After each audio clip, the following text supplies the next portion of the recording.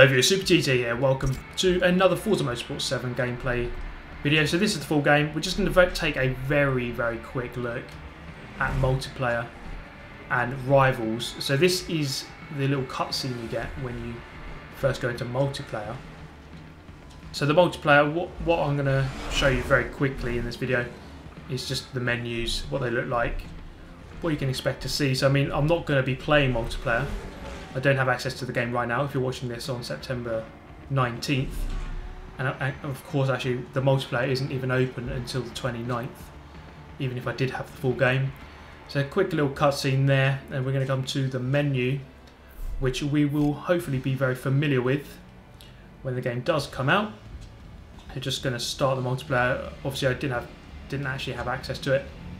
A couple of test hoppers there. I don't think they'll be in the game, of course.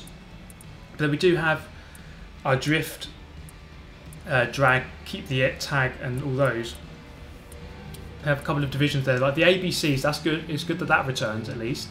That's a very good hopper. And then we had a couple of like classic muscle cars, that kind of thing. So I'd imagine that they'll be swapping and changing quite a lot. In the end, Forza 6 had so many hoppers, and I'd imagine it's going to kind of be the same in Forza Motorsport 7 eventually. I think let's take a quick look at rivals as well. So again, a very similar look to Forza 6, not too different. Just same kind of stuff, just a different format.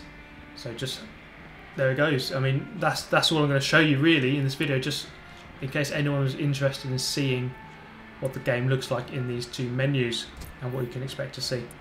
But there you go, guys. Thank you for watching this very quick video. I do hope you found it useful in some way. I shall see you in the next one. Thank you very much for watching as always. Goodbye.